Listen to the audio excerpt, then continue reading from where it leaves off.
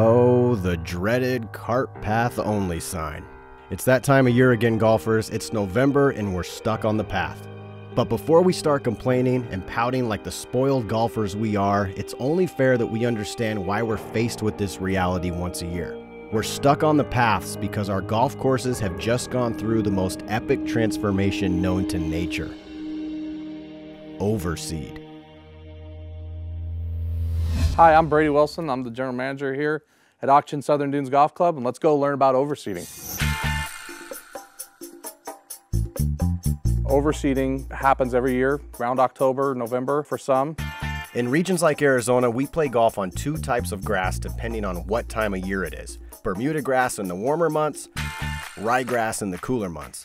Golfers want pristine, green golf courses all year long, so courses have to swap out the type of grass they grow in order to keep us happy. The Bermuda base, it needs anywhere from 80 and above. The problem is when the nighttime lows start dropping in the 40s and whatnot, then it starts shutting down, and essentially it'll go dormant with the temperatures that we have in the wintertime. So if we didn't overseed, you would be playing on grass that's browner than this.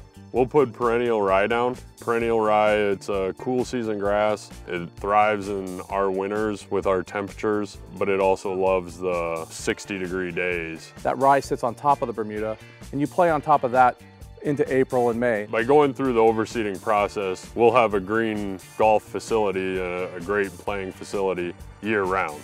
This is arguably the most important 4 weeks of our entire year. These guys love this time of year. This is what they practice and prepare for. It's game on for superintendents all across the state. It's their time to shine, but the pressure's on. If they screw it up, it affects the playing conditions for the entire rest of the golf season. I live for this time of the year. The first step that we'll do is we'll quit trying to promote the growth of the Bermuda, and we'll stop that 2 months prior to this event. Then we'll spray growth regulator, which will suppress the Bermuda. Over my shoulder is Wes. Wes is on our 300-gallon sprayer that's gonna go out and spray the growth regulator to suppress the Bermuda from actively growing, so then there's no competition when we do put down the ryegrass.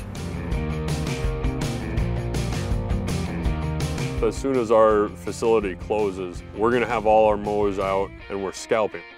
Scalping is dropping the mowers to a lower height where you're cutting it down almost to the crown of the plant, almost to the base of the plant. That's how we really open up the canopy so the seed has a good bed to lay in. As soon as we're done scalping all of the grass, then we are ready to essentially put seed down on the golf course. Inside just a 4-day window, the Southern Dunes crew will drop 65,250 pounds of seed over 90 acres. And it's not just like they go out and throw seed everywhere. They have to be meticulous. If you double cover a section of ground with seed, it'll grow thicker in that area and look like a misspelled Scrabble board. Dropping seed is an art form because you can't see where the seed has been dropped with the naked eye. And that's why we paint the lines so that the spread is even.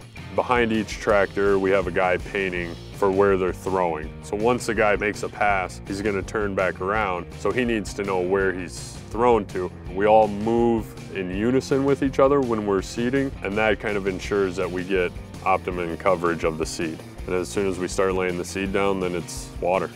From the first time that we actually see our first leaf tissue to the first time that the golfers can play on it, we want to strive for at least 15 days. I always just encourage golfers, give us 6 weeks and you're going to be really pleased with the product when you get there.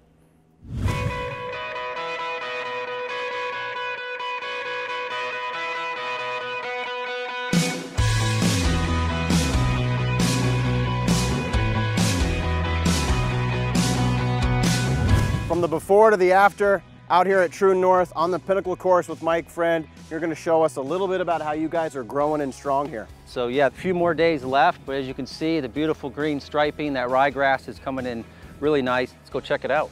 Getting out here on the fairway, you can really see this rye coming in. Now, if you take a look here closely, you can really see the difference between the two types of grass. The ryegrass is just a really thinner, taller blade, stands up nice and tall. And the Bermuda, just thicker blades, and you can see the base there. I mean, really seeing this grass up close, you can tell why it's still pretty fragile this time of year. You're exactly right, Ryan, which is why we have a cart path only restriction there when we open from overseeding. It was cool to get a hands-on view of the new ryegrass growing in. Have you ever seen a golf course with no divots on it? We fixed that real quick. Keep in mind that any course that's fresh out of overseed will have softer than normal playing conditions. Might want to try to pick the ball a little cleaner than you normally do. It's not hard to understand why cart path only is so important around November, but regardless if it makes sense to you or not, we have to deal with it. Here are a few tips to keep in mind so you don't miss a beat.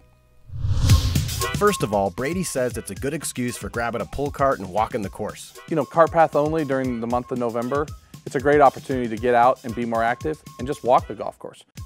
The biggest things to remedy are yardages, pace, and club selection for shots you can't drive to in the fairway. Always bring a few extra clubs. Bring a rangefinder or use the free Troon app that has GPS. And always remember to bring along the sand and seed bottle. To keep a good pace of play, you and your cart buddy need to work as a team. When the first guy gets out and heads to his ball, the other guy should be advancing the golf cart further down the path. Just remember to always keep things moving.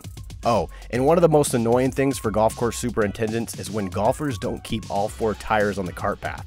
This time of year, they end up using more seed around the cart paths than any other place on the golf course. When you come out here in November, it's pretty deceiving because when you take a look down in the soil, that's what determines how strong the plant can be.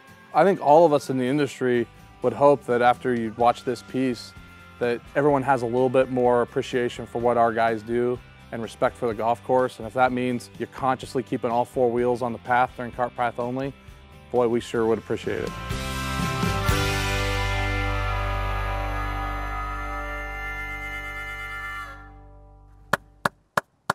Perfect. And then we're done. Thank you. Oh, sweet.